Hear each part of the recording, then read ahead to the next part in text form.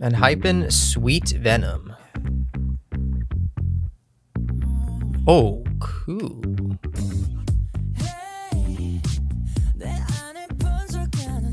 Dude, what a cool freaking concept. So the last time we watched Enhypen, we saw Bite Me, which was a phenomenal music video. I mean, it had great editing, a good story, and I personally really enjoyed it. So I'm excited to dive into this video. But I wanted to first say, like, the name of the video is Sweet Venom. So I'm trying to like think what the music video is going to be about, basically. So when we think of Sweet Venom, it's basically like animals use venom on their prey and they immobilize them, and it's like a means of defense, basically. So I'm guessing like in this video, we're the prey, and Enhypen is about to inject us with that venom. The camera starts to zoom into them, basically, or they just have like a dolly and they're just moving it forward like really, really slowly. And then they proceed to tilt it up, and they have this really cool typography, basically, with Sweet Venom. That is so cool. I think that's like a glow they added on it, an ecto, one of the two. Ecto is like it's kind of hard to explain. It's like an effect where you can like manipulate like electrifying effects, fire, different kinds of neon effects, and you get this cool glow, and it's used a lot. And then we have this, dude, this is awesome. The bullet time effect again. Are you kidding me? So basically all they have to do, it's really simple to film. They get a shot of everyone like standing completely still, like a mannequin, basically. They move the camera. And then for this stuff, this is VFX. So they have to add all the paper, the drink, they have to add that in. But the way they do that is they track the scene. It looks like it's actually in the scene, basically. It's not too hard to do, but it looks incredible. And it takes a lot of time because they have to put all those papers in 3D space and like move them and tilt them, and it takes a lot of time, especially color correcting it too. But yeah, that is a really clean effect. They did this in G-Idol's Queen Card, I'm pretty sure. They did this in the Queen Card video. I think it was that video. Or it was like Spicy by aespa. It was in one of the K-pop videos, but really clean effect.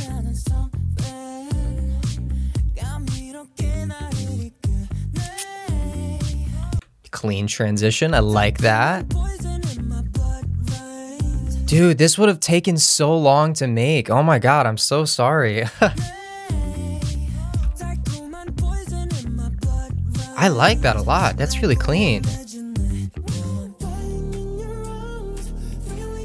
Dude, that is so freaking cool, actually. I really like that.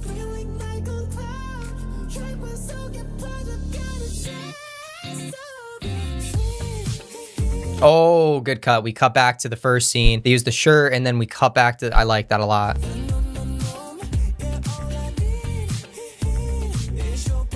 Ooh.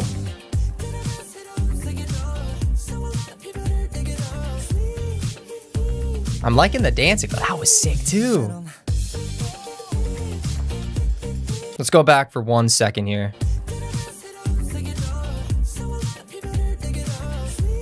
I like the outfits and everything. What is that? That is the... Oh, cool. The editor messed up. Look at the top right. Okay, so I know what they did. I know what they did. That's clean. What they were doing is basically they have to rotoscope all the boys. Rotoscoping is like taking the subject, you isolate it. And then what they proceed to do is it could be the footage like duplicated with a directional blur. Oh, that's hard. There's like an effect. I forgot the name of it. It's like, oh my God. It's like, there's an effect called light rays in After Effects. So I think what they did was they took that light ray effect and basically they put it on top of the footage. And I think they used a mask and like started pushing that mask forward, or like moving the mask with the footage and moving it back more. I think that's what they did. There's a few ways they could have went about this, but you have to feather that kind of stuff so you don't get like the border on the outside. I like what they did though. Creative choreography too.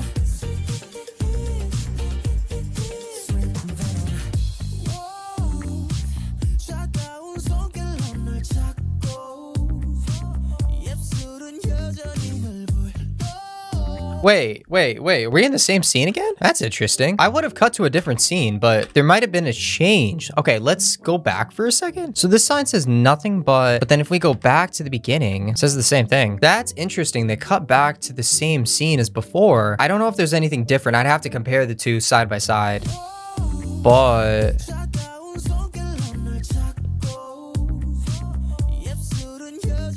Then they do that same transition.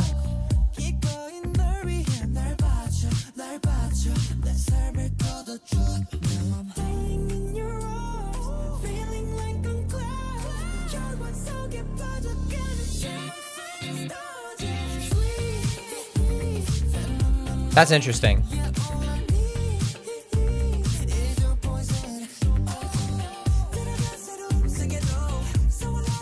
I really like that effect that they used. It's like it's always like, for me, the subtle things, like the really, really clean subtle things that they do. Like, for example, the background is so blurry and it looks so clean. I love the Gaussian blur, or not the Gaussian blur, the, what do you call it? The low aperture. It's the small things about these K-pop videos that are just so clean. They have a shallow depth of field. They use a small aperture. Then they get that clean look with neon signs and a low aperture. It's one of the best looking things.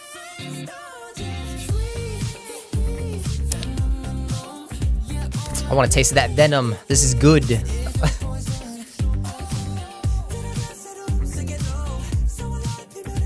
that effect, it's so clean. It's like so subtle.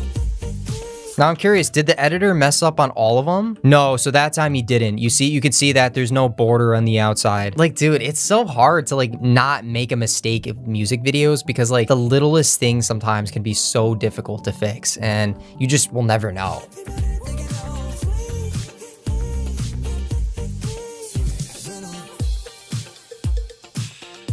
I like that. Cut into a different camera. Ooh.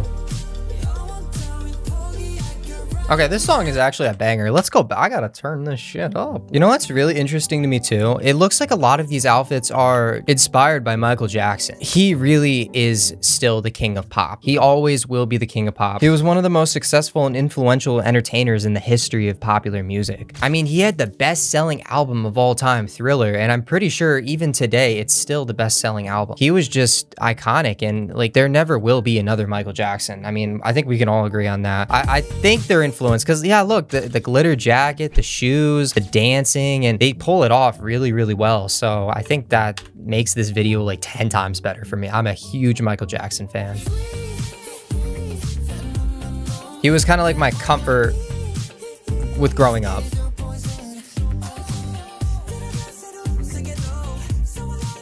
I love the dancing on Enhypen is so good with it. Damn. I like the B-roll they have, all these different shots, clean, using different cameras. And then they used, yeah, I really like what they're doing. They're using different like film techniques, and it's really clean. So basically with this, you can see there's like little lines basically, and a lot of it's added in basically. All you have to do is take like a grid effect, and then you have this big grid, and then you can like shrink the lines, make them really, really tiny. And then you can add effects on top of that, like, and then you can, you know, use blending modes on it and make it look really stylistic. Use retro vibe basically. And then you can also add on top like CC lens, which kind of like distorts the footage, makes it more wide, or the opposite, vice versa. Freaking, dude, that looks so good. I love that. It's such a like a nice change from the cinematic to the more down-to-earth vibe. Really nice, man. I love these shots. They are so clean. They're just so, it's so wholesome. It's so human.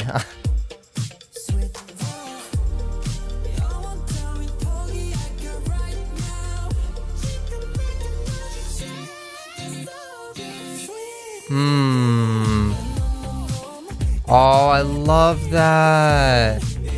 Oh, sorry to pause one more time. I think Bite Me had incredible editing, but I think this is more, it just feels more organized to me. It has like a story to it. It's really well done. And like Bite Me had a story too, but this one's really, really good.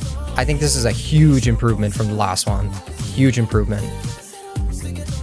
Okay, there's no way this is not Michael Jackson. My man did like a freaking moonwalk. It did like a little moonwalk right there. And they're doing the Michael Jackson dance move. Guys, please leave a comment down below. Is this inspired by Michael Jackson? Because if it's not, I'm gonna be so embarrassed. It has to be though. Like it's literally, it gives me the vibe of Michael Jackson. So let's go back. What a cool freaking video.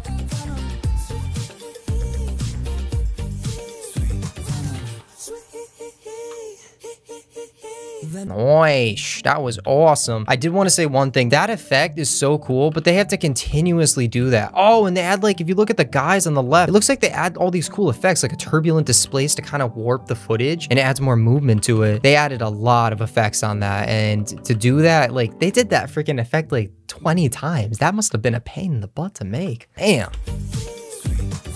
Wow. Venom.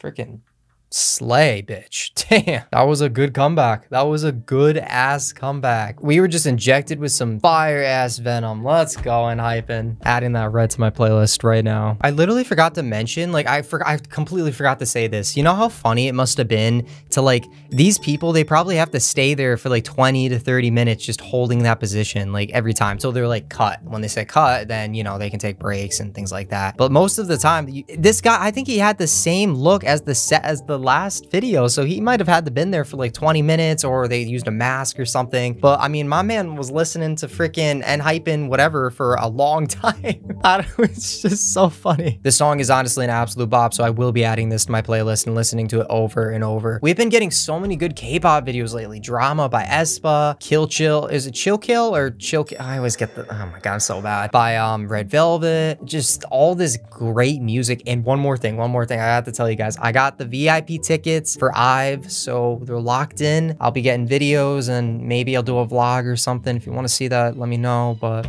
thank you all for watching. I'll see you in the next one. Love you all.